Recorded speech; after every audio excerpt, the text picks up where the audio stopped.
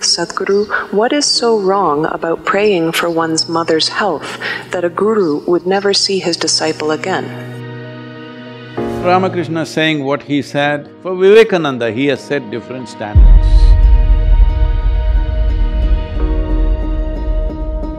If Vivekananda had prayed for what he thought he wanted,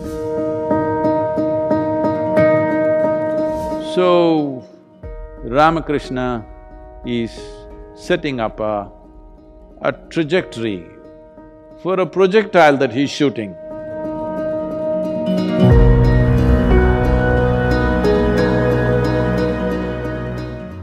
Namaskaram, Sadhguru.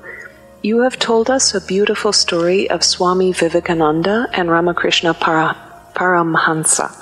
Swami Vivekananda's mother was seriously ill, and Ramakrishna told him that had Vivekananda prayed to Kali for his mother's health, Ramakrishna would never see him again.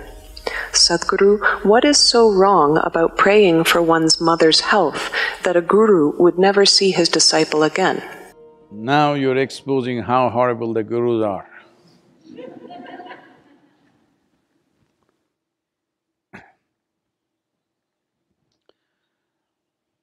See, there are many aspects to our life. Of these many aspects, a guru means… I know that word guru is being used loosely today, management guru, marketing guru and whatever. We are not using the word in that context. When we say a guru, we are talking about someone who is committed to the ultimate nature of who you are. Well, Ramakrishna saying what he said, he wouldn't have said it to all the other hundreds of devotees who are hanging around. He says this only to Vivekananda, you must understand. Because he wouldn't talk about taking your emotions for your mother or your help or seeking divine help for your mother's health.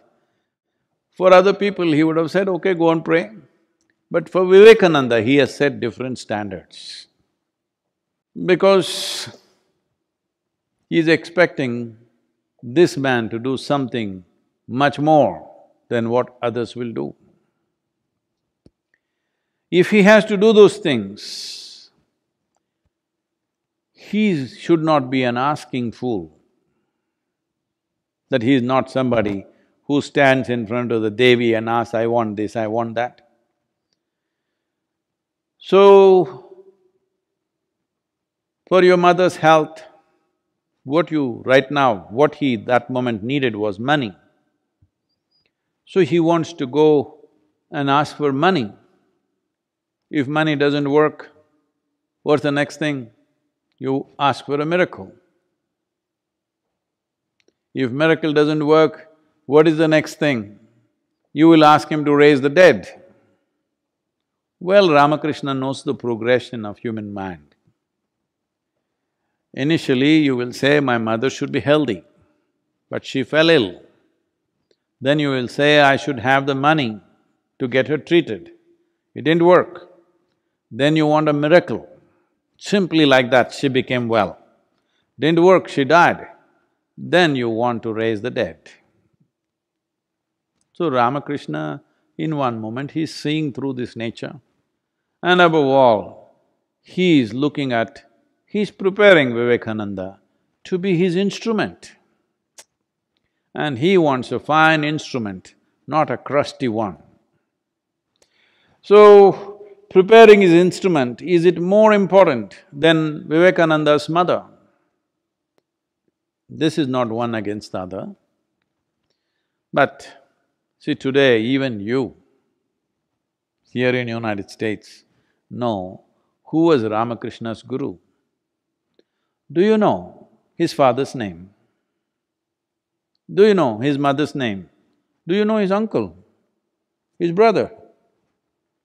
You know only his guru's name. Because for Vivekananda, Ramakrishna has become his dharma. he breathes him. But now, social pressure, he is falling back. Should the guru allow him to fall him back or push him forward? This is the question you're asking.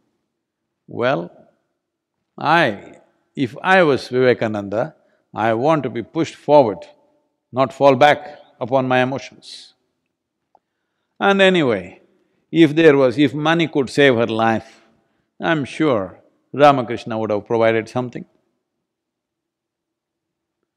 But you're seeking divine help?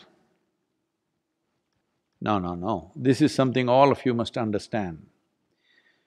This has happened a few times around me also, that you initiate somebody into a powerful process, next thing is,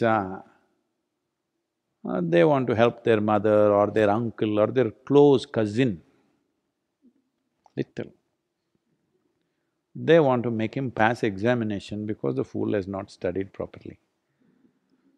Or they want him to get a lottery. Or they want him to get miraculously sit up in the bed where he is dying. The moment they do that, they will shatter everything within themselves. If, I'm saying, this is a conjecture, if Vivekananda had prayed for what he thought he wanted, well, he would have become a psychological wreck. Absolutely. So it's Guru's business to see that that doesn't happen. But 21st century, very hard to make them listen. Vivekananda, 20th century, 19th. 19th century only there was so much trouble. You can imagine my troubles. People will go, sit in front of Devi and ask all kinds of things because they were doing it with Dhyanalinga. I put her up and say, okay, so you have another counter to ask all these things. Because wherever there is a phenomenal sense of energy which is propelling you forward at a certain space, then when you're moving at that speed, because you're concerned about the tree, you held the tree, your arm will go. You will lose something, it will shatter you, it will break you. So Ramakrishna is wanting him to be a rocket, and the rocket wants to do this. No, rocket trajectory is already set. You don't try to do this and that. That will be a disastrous rocket. So in that context, he is saying that if you had done this, it was finished between you and me because you were anyway a broken failure rocket, a failed rocket. Does anybody go and pick it up? You may be thinking it'll go to the moon and you fired it, but it went into the ocean. Does anybody go looking for it? No, it's finished, it's over, it's burnt up. So, in that context, Ramakrishna is saying, today, if you had done that, it was over because it would be not worth seeing you because you would be broken and you're gone. What do I do with a broken instrument? Today you have heard of Ramakrishna Paramahamsa because of Vivekananda. If that instrument was broken on that day, well, Ramakrishna's offering to the world would have gone completely waste. Well, I'm glad you didn't pick up Krishna, because Krishna said, when Arjuna said, I don't want to kill all these people, 100,000 men they're talking about. Krishna said, you must kill them, then you will realize. That is even a worse example, but that's the way it is. Because when you seek ultimate nature, when you seek the source of your existence, small things, arrangements in your existence doesn't mean anything. If it means something, you do something to somebody, not because it means something to me. Let me tell you this, today is Guru Purnima, I'll tell you, don't tell anybody, okay? Whatever I'm doing, serving food to people who are starving, free education that's going on to thousands of children, so health support, the health initiatives that are going on for people who are deprived of that, and planting trees, Kaveri, all this I'm doing because it means a lot to them, not because it means anything to me. If I close my eyes, I'm done with the world, with everybody. I'm talking not just about you or somebody, everybody, everybody, that means everybody. If I close my eyes, they're all gone, they're dead. But I do these things because it means so much to them. Without fulfilling those things, they will never even aspire for anything bigger. Right now somebody is hungry, are you going to talk to him about enlightenment? That'll be cruel. So we feed him, not because I get some great satisfaction in feeding him, no. I've always been saying, I have no satisfaction in anything that I do, including spiritual work. Whenever people ask me, Sadhguru, you must be having so much fulfillment seeing all these people joyful, blissful, what is my problem? They're joyful, blissful, miserable, what's my problem? I have no problem. Because they have a problem, I reach out. Because I didn't see them anything other than as myself, I reached out, that's all. But if I shut my eyes, I'm done. I'm done with the world, I'm done with everybody and everything. Oh, so much work has happened, people are saying, how will you…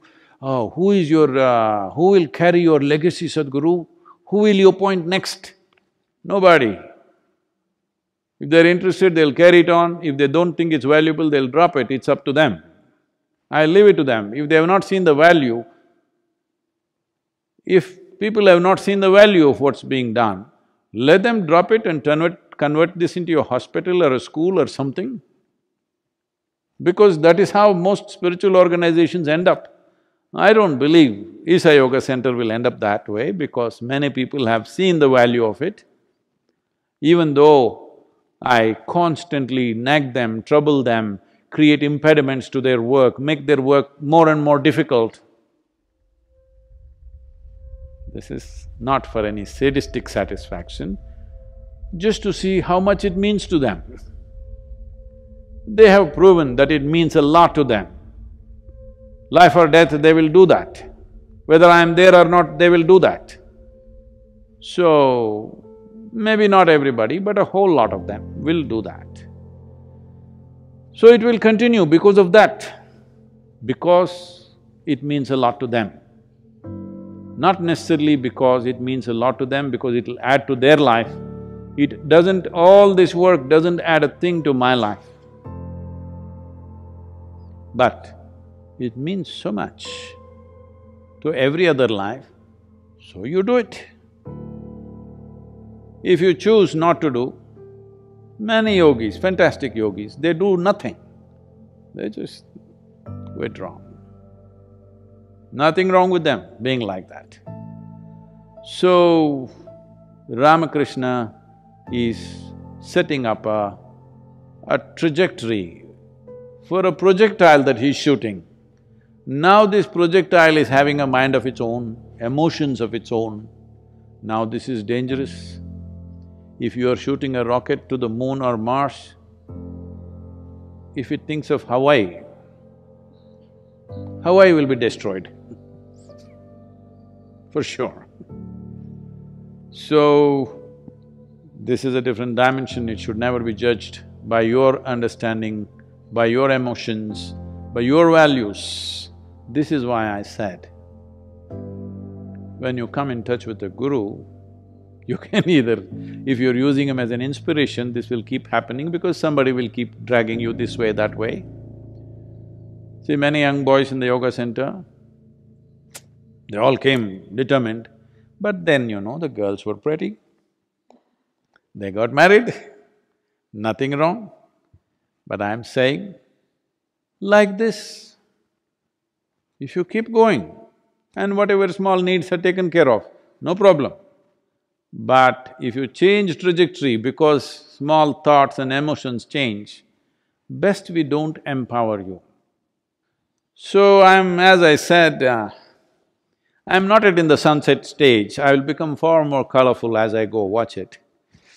But right now, heading that way, it's 4 o'clock in the evening right now, in terms of the day for me. So it is summertime, summer is here, sun is setting at almost 8:45, 9 o'clock in the night, so there's still hours left. But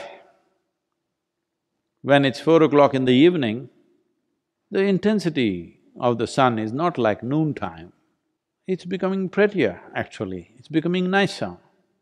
But at the same time, it becomes selective. See, when the sun is up at 12 o'clock, it shines on everybody, because it's up there. 4 o'clock, unless you stick your neck out, it won't shine on you. That's where it's going right now. So, you must decide whether I am an inspiration for you or I am a… what? Friend, philosopher, guide for you or I am a doorway for you that you got stuck in, or I am a destination for you, or I have become your dharma. Time to decide, because this is not noon time where sun shines on everybody. You need to stick out for it to shine on you.